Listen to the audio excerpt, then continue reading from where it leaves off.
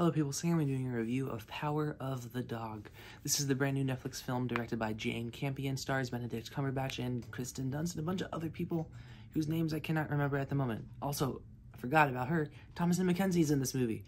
She's the lead in Last Night in Soho. Did not expect her to be in this movie. She's only in there for like maybe about 5 minutes, but it was still really nice to see her. I had relatively high expectations going into this movie. I had my setbacks, knowing that this is going to be, awards contending Western. It's not my particular type of movie. Like I could watch tons of awards movies. I love awards movies. It's just Westerns plus awards, and it doesn't necessarily sound like something that would mesh very well with me. But surprisingly, I thought this movie was pretty good. I thought it was a haunting, pretty well paced piece of movie. I will say, I saw the synopsis on Netflix hints at a twist, and I watched the trailer and read the synopsis back to back, and I predicted the twist by both just reading the synopsis and watching the trailer. So if you kind of want to be surprised, maybe I recommend not to watch both of those. I mean, to read and watch both, because I really did see it coming. And it's not to say that it's bad that I saw it coming. I think a lot of it has to do with the fact I just read and watched it both back to back. Like, I don't think that's what many people do. So it's partially my fault. So yeah. Anyway, this movie, the performances in this movie, the cinematography, the performances, let's just get started with the performances. Benedict Cumberbatch completely transformed for this role, because after I got to watching this movie, I saw an ad for No Way Home pop up, and I just could not see him as Doctor Strange anymore. I could not see him in that light of, a superhero, because of how haunting he was in this movie. Kristen Dunst, can't say her name right. It's nice to see her in a role that I find likable, because I just got done watching the Raimi Spider-Man trilogy, and it's really nice to see what she's doing nowadays, and she's aged. Wow, no offense to her, she still looks good for her age. And it's cool to see her in a movie and to actually see her as a character that I like, because I really liked her character in this movie. And of course, there's some stuff that happens to her that's kind of like a down spiral, but at the beginning of the movie, I really liked her character. And, this movie has like a lot of deep themes and messages, and stuff that really can apply, to modern day. A lot of people won't really love the message of this movie, but it didn't bother me. I thought it was fine.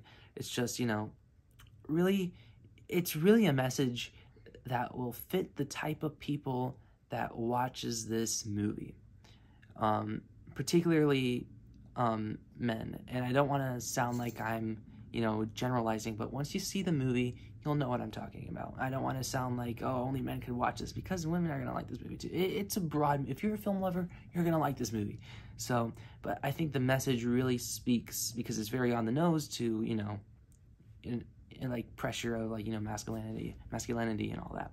So I thought elements of that were really well handled and really well done. The cast was great. The cinematography was beautiful. Like Nomadland, this movie, I can't imagine really them doing much CGI. I don't think there could have been no CGI. No, it wouldn't have surprised me. So, like Nomadland, it's that movie this year where it's just so beautiful, so gorgeous to look at.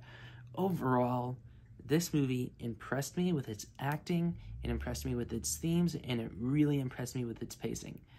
And for me, going in with expectations of, I don't really care for Westerns, this movie really did impress me. And even though I thought the ending was, I felt like maybe I could have even predicted the twist, even with me without reading the synopsis. That's the only thing that kind of bothered me. Like, I just thought it was kind of blaringly obvious.